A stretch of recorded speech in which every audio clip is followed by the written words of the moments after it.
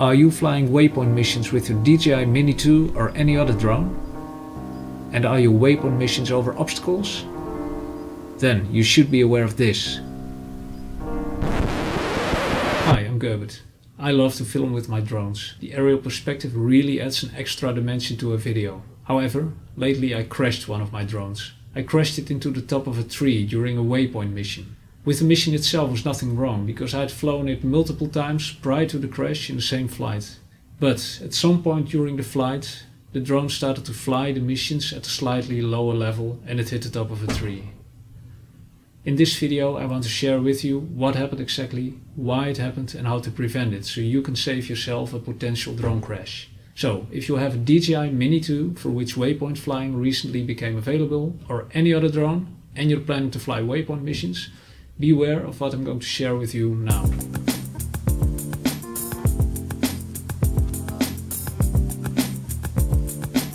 Here you see the mission. It takes 49 seconds for the drone to complete the mission one time. The first half of the mission is above a piece of forest. The crash happened right before waypoint 2. At this part the drone flies more or less 3 meters above the highest tree tops. Because in the specifications of my drone it says that the vertical accuracy during hover is half a meter, I was not concerned that the drone would fly at much lower altitudes and hit the top of a tree. Now you will see the footage of all the missions I flew prior to the crash in the same flight. This was at the altitude the drone was supposed to fly every mission. And here you see the drone already flying lower.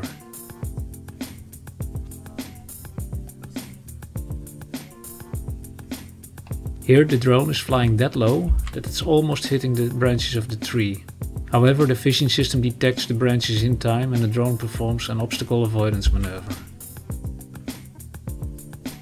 But in this mission it crashes.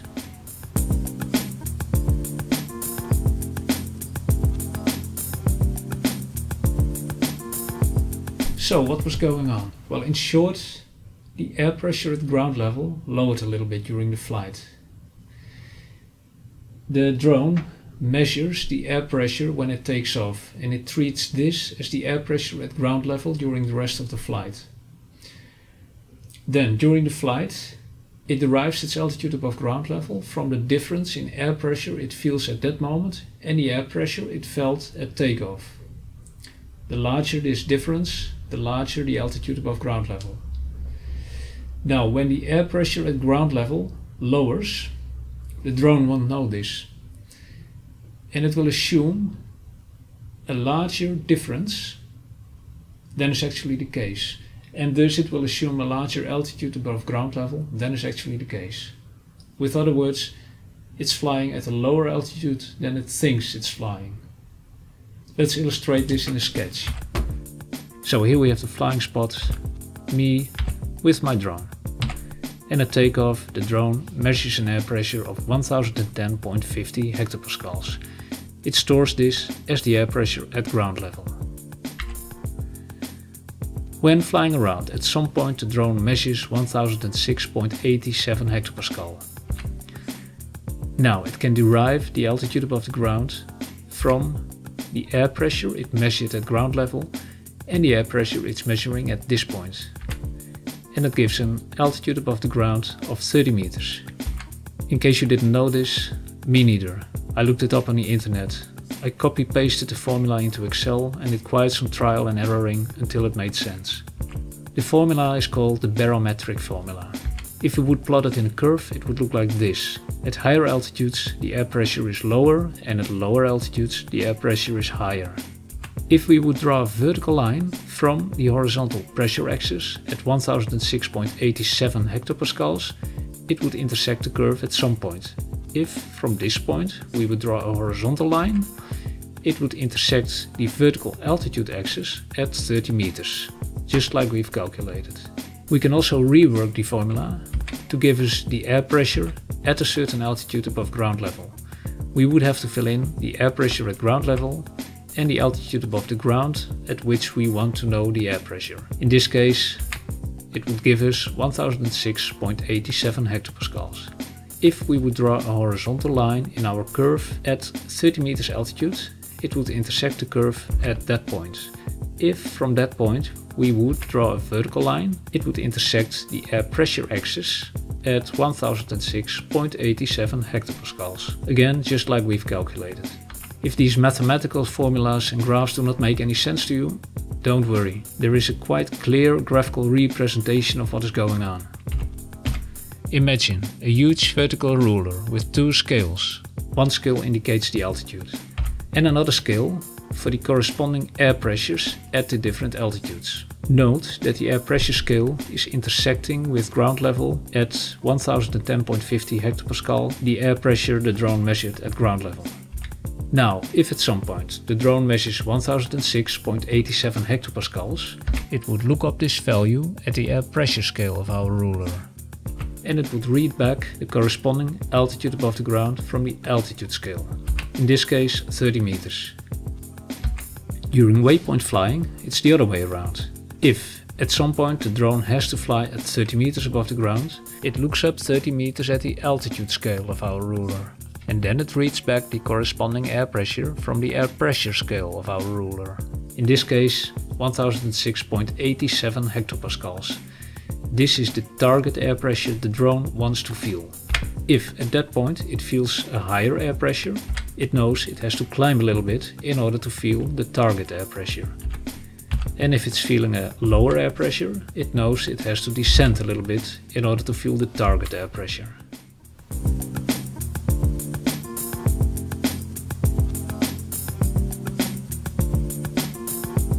So let's now see what the actual air pressures were during the flight, so we can quantify the altitude error. The evening right after the crash, I looked up the air pressure during the day at Windfinder. Here you see the location of the flight, and this is the nearby weather station for which measurements were available. This is the air pressure graph of that day. The air pressure is indicated by the red line, and the red numbers on the right indicate the air pressure in hectopascals. I took off at 20 seconds and 10 minutes past 12. The crash was at 32 seconds and 18 minutes past 12. Now if we zoom in on this part of the curve, we see that the air pressure at takeoff was 1010.50 hectopascal and the air pressure at crash was 1009.83 hectopascal. So let's now apply these air pressures at our flight.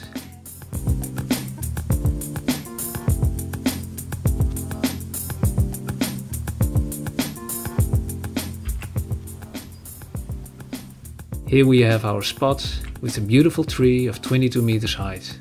Waypoint 2 is located right above this tree, at an altitude of 25 meters above ground level. There is me with my drone. I take off at 20 seconds and 10 minutes past 12. At that moment the air pressure at ground level is 1010.50 hectopascals. The drone stores this value as the air pressure at ground level. Then, when the drone is approaching waypoint 2, it needs to know which air pressure it should feel in order to arrive at waypoint 2 at the correct altitude. So it calculates this by filling in the air pressure it measured at ground level and the required altitude above ground level for waypoint 2, in this case 25 meters. And it knows it has to feel 1007.47 hectopascals air pressure at waypoint 2. If it's feeling less air pressure when it's approaching waypoint 2, it knows it has to descend a little bit in order to arrive at waypoint 2 at the correct altitude. If we would explain this the graphical way with our vertical ruler, the drone would look up the required altitude of 25 meters from the altitude scale and read back the corresponding air pressure value from the air pressure scale, in this case 1007.47 hectopascals. Again, if it's feeling less air pressure when it's approaching waypoint 2, it knows it has to descend a little bit in order to arrive at waypoint 2 at the correct altitude. So now we've flown our waypoint mission a couple of times and some minutes have passed. It has become 32 seconds and 18 minutes past 12 and the air pressure at ground level has lowered to 1009.83 hectopascals. But our drone doesn't know this and still thinks the air pressure at ground level is 1010.50 hectopascals. So, in our graphical explanation, the air pressure scale is still intersecting with ground level at 1010.50 hectopascals. The drone is approaching waypoint 2 and like before, it's looking up the value of 25 meters above ground level at the altitude scale and reading back the corresponding air pressure from the air pressure scale, in this case 1007.47 hectopascal. If it's feeling less air pressure when it's approaching waypoint 2, it knows it has to descend a little bit in order to arrive at the correct altitude at waypoint 2. However, because the air pressure at ground level lowered, the air pressure scale of our vertical ruler also has to be positioned a little bit lower. It has to be positioned such that the value of 1009.83 hectopascals intersects with ground level. Because the drone doesn't know this, it's still aiming for 1007.47 hectopascal, the old value. However, this value is now located within reach of the tree, resulting in a crash. Here you see the flight path extracted from the log file plotted in Google Earth. This part is me flying back manually to waypoint 1 for the next mission. And these lines are the flight paths during the first part of the missions. This is waypoint 1, waypoint 2, the obstacle avoidance maneuver during the second last flight, and the error messages sent out during the crash. Here we are looking at flight paths from waypoint 1 in direction of waypoint 2. Because the flight paths between waypoint 1 and waypoint 2 are overlapping, you can clearly see that the drone thought it was flying the consecutive missions at the same altitudes. But from the video footage we can see this was clearly not the case and it was flying lower and lower. Also, the obstacle avoidance maneuver illustrates this. It is certainly not the case that the tree had grown 3 meters in 8 minutes.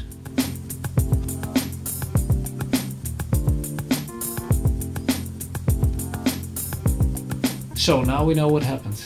But how can you prevent this? Well, the first obvious thing to do is to apply more clearance between your drone and the highest obstacle in your waypoint mission. However, I usually don't want to do this.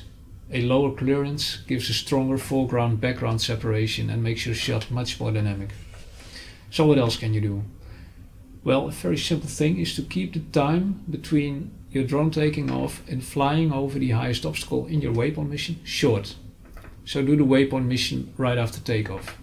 If you've flown manually around for a while and then want to do your waypoint mission, it's a good idea to land and restart your drone first. If you're flying your waypoint mission a couple of times after each other, it's a good idea to, after every couple of missions, you land and restart your drone. Or every 5 minutes or every couple of missions. Just make sure the time between takeoff and your drone flying over the highest obstacle is not too long. Another pitfall when flying waypoint missions is that you come back on another moment or another day to fly the same mission and you take off from a different spot. If this spot has a different altitude than the previous spot, the drone will fly the whole mission with the same difference in altitude. So beware of this.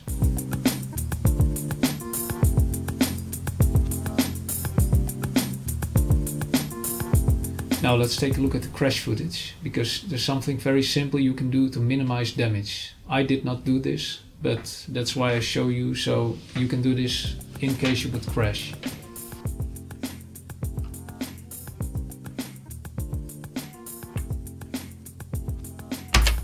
So here it crashed and lost several meters of altitude, but it managed to stabilize itself again. And here it's trying to pick up the mission where it left. What I could have done here is just touched one of the sticks and my little bird would have aborted its mission and just stayed in place hovering. However, I didn't, and the drone crashed and stabilized itself a couple of times again until it ended upside down on the ground. Here I found it a little while later. However, and I think this is quite a miracle, only the propellers were damaged and the rest was still working fine. So in the end I only had to replace the propellers. And we happily lived ever after. Okay, I hope this video helps you to fly your waypoint mission safe. You can find a video for which I did my waypoint mission right here. Enjoy flying and filming. Bye!